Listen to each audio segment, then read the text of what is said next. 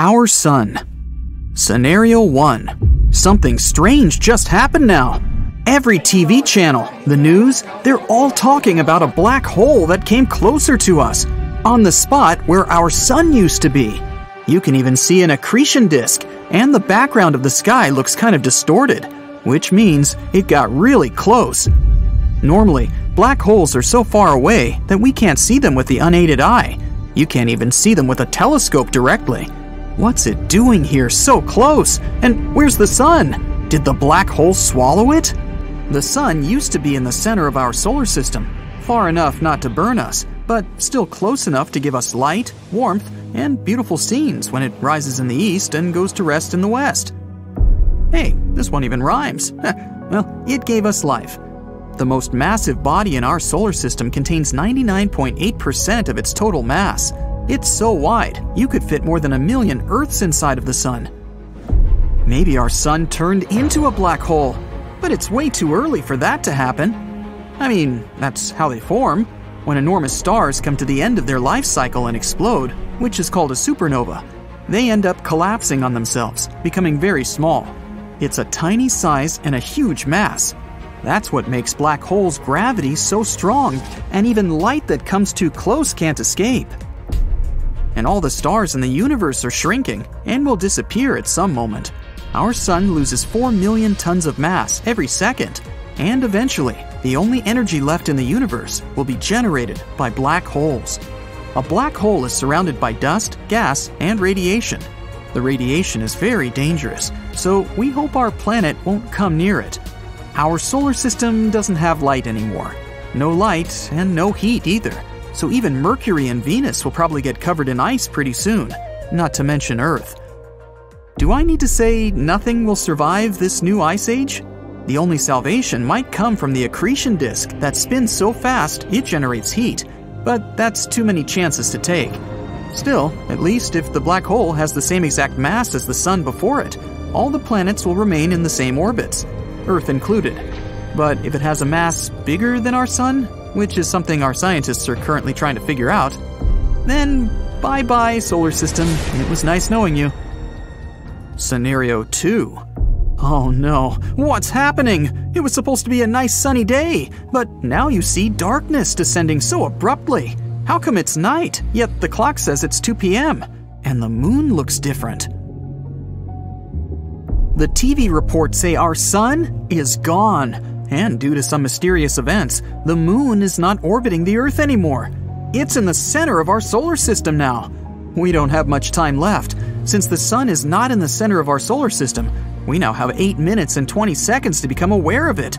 It may take millions of years for the sun's energy to travel from its core to the surface, but 8 minutes and 20 seconds is exactly how long it takes for sunlight to reach Earth. The light takes a journey across 93 million miles, which is the distance that separates us from the sun. We're not in the habitable zone anymore.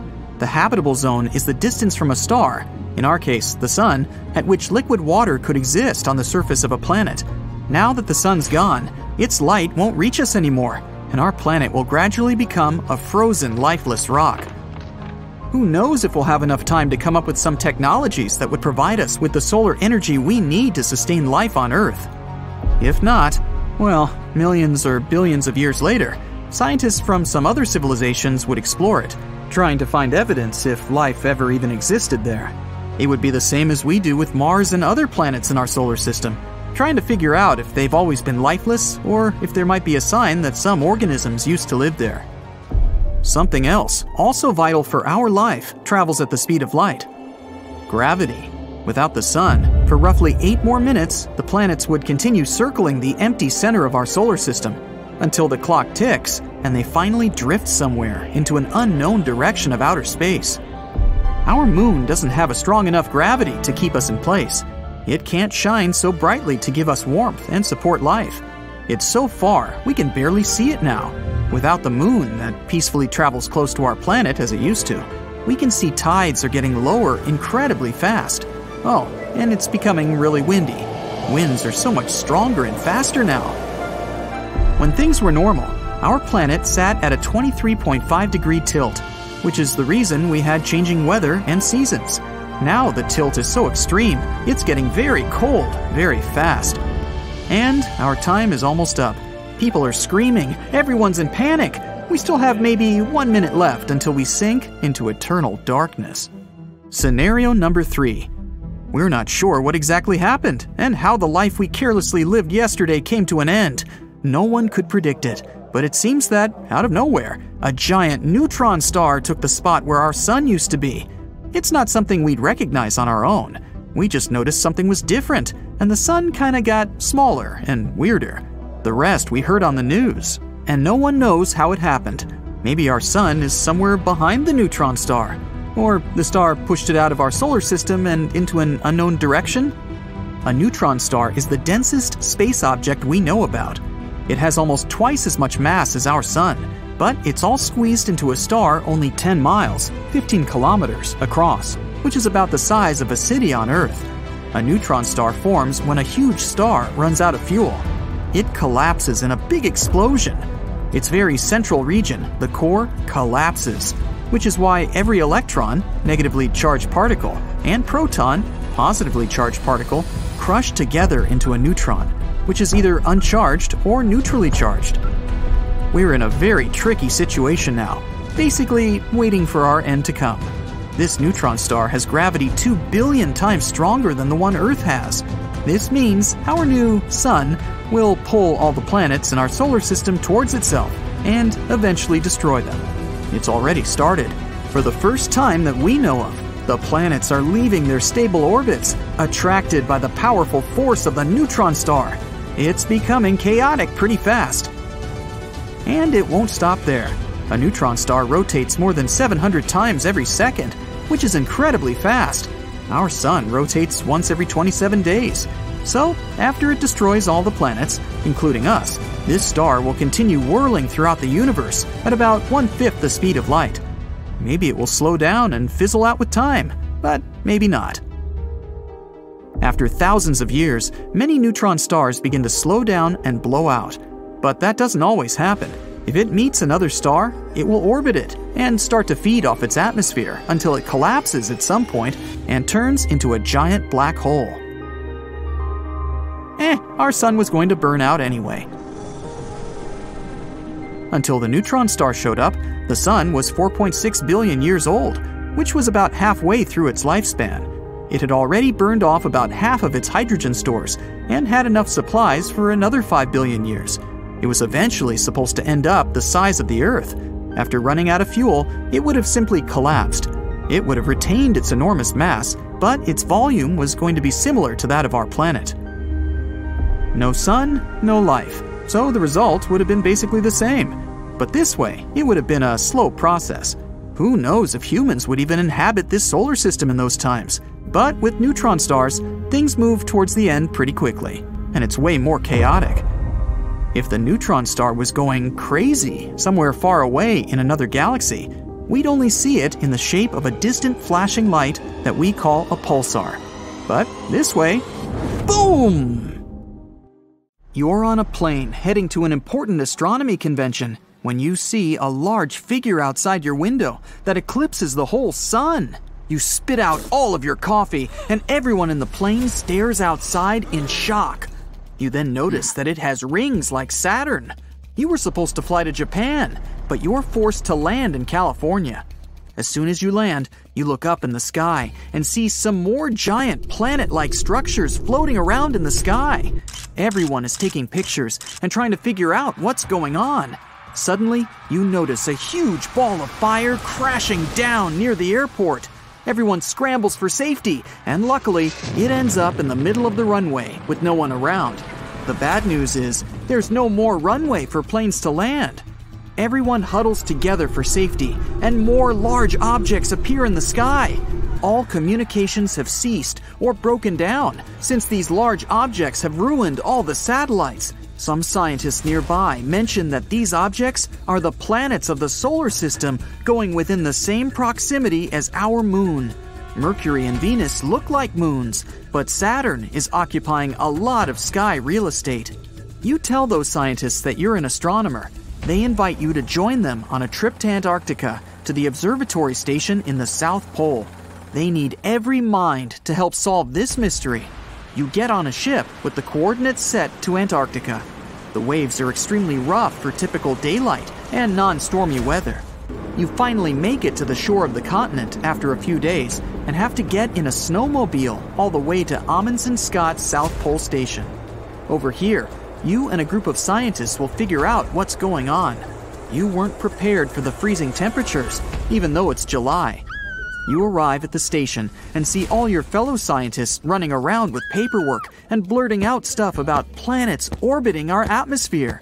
You arrive at the conference room where the lead scientist explains what's going on. One by one, the planets are coming closer to us until they're aligned with the moon, but they still don't know why and how. Venus arrived first, and now Saturn is getting closer. The moon is around 240,000 miles away from Earth, and it affects the tides of the oceans and seas with its gravitational pull. Since water is less dense than land, we can see the tides change. So high tides occur when the Earth is pulled towards the moon. And since the other planets are coming closer to Earth, the gravitational pull is erratically changing. In a couple of hours, Saturn will be in the same distance as our moon. You head to the large telescope and observe the planets. Any plane or helicopter won't fly properly and won't have the proper radar technology to help it. You keep observing and notice Mars getting closer to Earth. You get news that tidal waves are rising very often now, and some island nations are even being washed away. Good thing they got evacuated beforehand.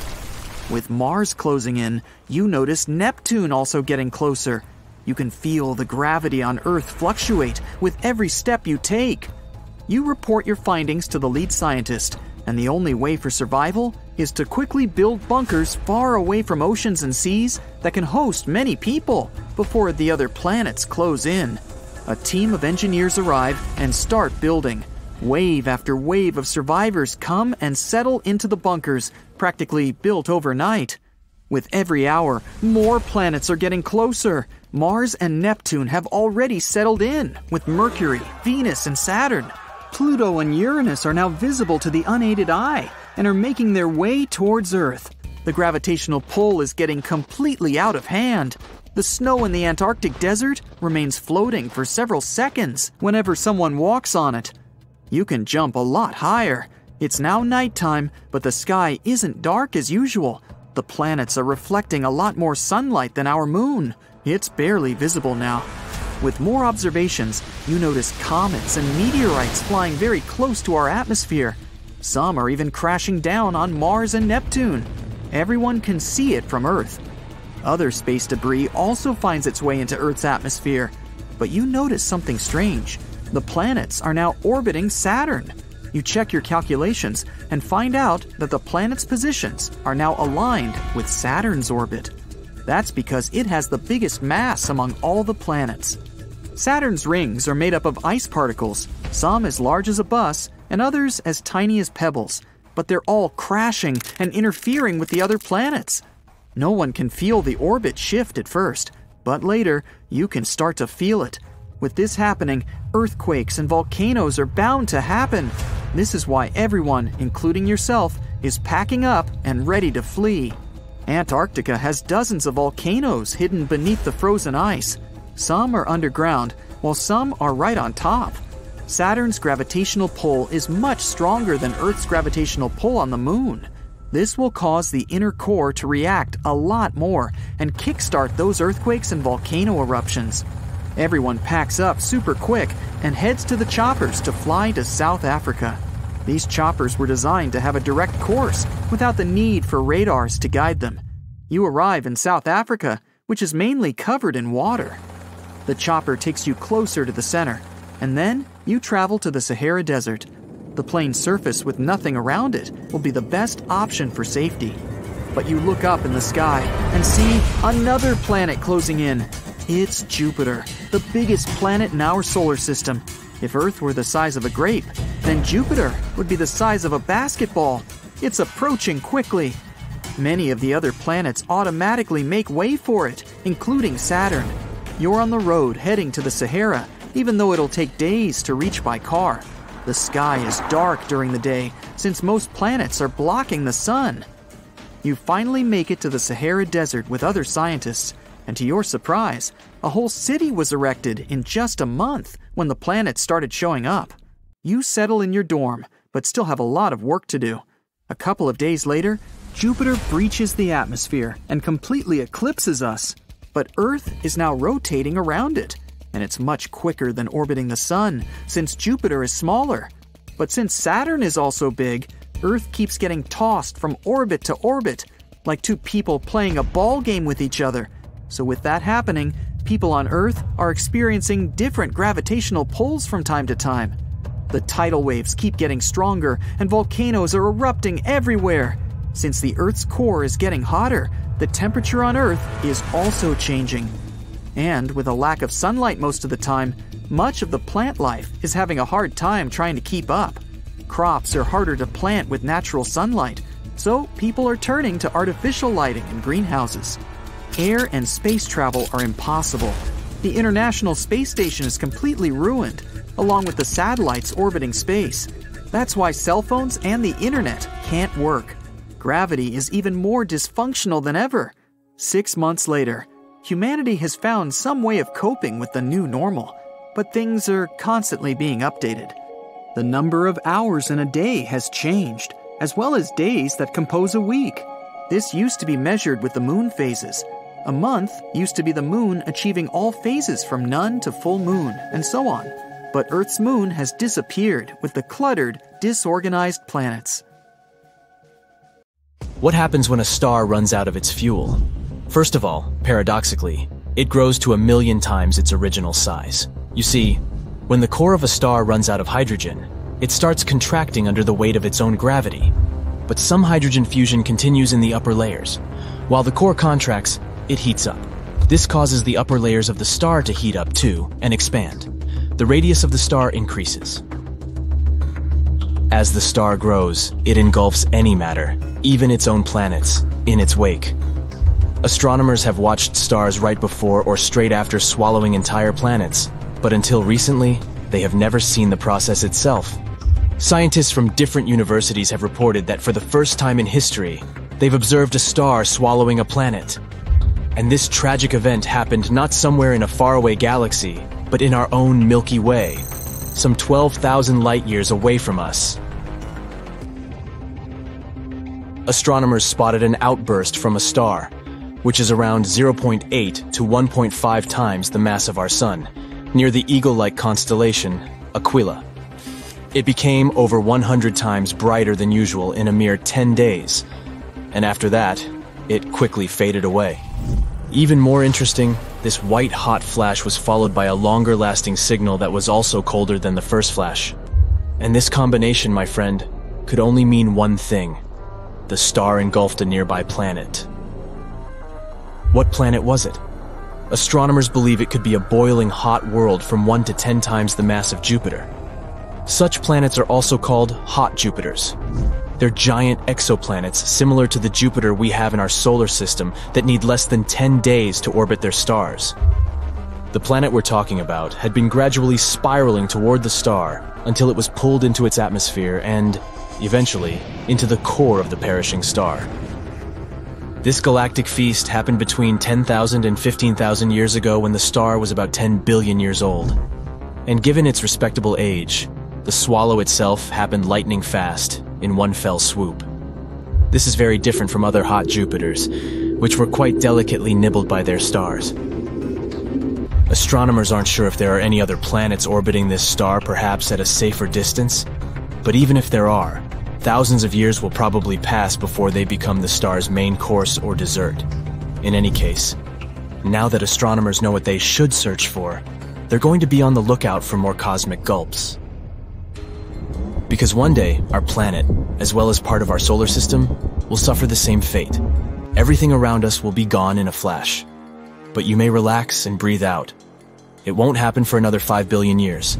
That's when the sun is supposed to burn out and expand so much that it will swallow the inner planets of the solar system, Mercury, Venus, Earth, and Mars. If people manage to colonize some other world by that time, which should be at least 10,000 light-years away from Earth, they would be able to observe this catastrophe. The sun would suddenly become much, much brighter, and it would eject some material into space. It would swallow several planets, including Earth, before nonchalantly setting back to what it was. But stars are not the only things in the universe that swallow other space objects. There's another kind of cosmic monsters that munch on everything, even light. Have you guessed? Right. I'm talking about ruthless black holes. But what is more interesting, they not only devour stuff but also seem to spit it out. Not so long ago, scientists found out that the supermassive black hole at the center of our home Milky Way galaxy seems to be leaking. Why is it a game changer? Because it might mean that this black hole, called Sagittarius A*, whose mass is 4.1 million times the mass of our Sun, isn't a sleeping giant as previously thought.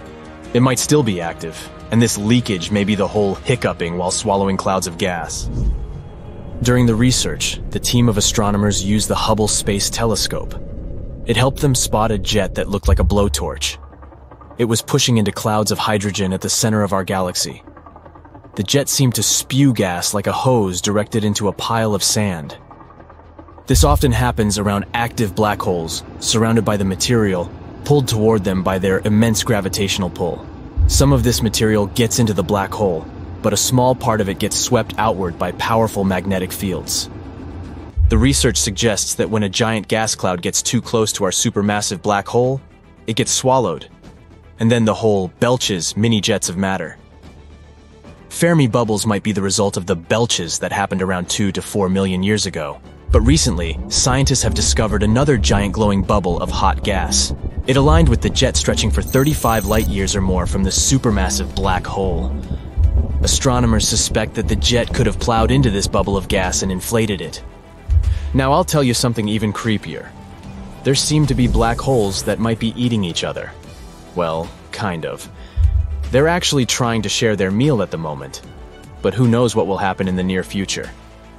But let me go into detail. Astronomers have spotted 2 supermassive black holes, feasting on the cosmic material of 2 merging galaxies in distant space. These giants have been located with the help of the Atacama Large Millimeter Submillimeter Array of Telescopes, also known as ALMA. These telescopes are in northern Chile's Atacama Desert. Scientists originally used them to watch 2 merging galaxies located about 500 million light-years away from Earth. Astronomers have also noticed that 2 gigantic black holes were growing alongside each other not far from the center of the coalescing galaxy, UGC 4211. Apparently, these black holes came across each other when their host galaxies collided. One of the black holes is around 200 million times the mass of our Sun, and the other is a bit smaller, about 125 million times the mass of our star. Even though they aren't visible directly, the black holes are surrounded by bright clusters of warm, glowing gas and stars. All of this has been tugged close by the black hole's gravitational pull. Times will pass, and these black holes will start circling each other, and eventually they will collide, creating one, probably even bigger black hole. Scientists have been observing these black holes across multiple wavelengths of light and have come to the conclusion that they are kinda unique. They're located the closest to each other astronomers have ever seen. The distance between them is a mere 750 light-years, which astronomically speaking, is just next door. Even more exciting, this distance is close to the limit of what modern technologies can detect. Interestingly, such ginormous merges are more typical for distant galaxies. This makes it harder for Earth-based telescopes to see them. But the sensitivity of ALMA helped astronomers observe those bright and compact regions where matter swirls around black holes. Imagine how surprised astronomers were when instead of one black hole, they saw 2 of them, munching on the dust and gas stirred up by the massive space merger. The most important thing about this discovery is that it may mean that such black hole binaries are likely to be much more common than we previously thought. And if pairs of black holes are so common, it might make it easier for us to study gravitational waves that occur when black holes collide. Such waves are also known as ripples in spacetime. If we talk about the recently discovered pair of black holes, it might still take them several hundred million years to crash into each other. But by observing their behavior, scientists can figure out how many binary black holes that are about to collide exist in the universe.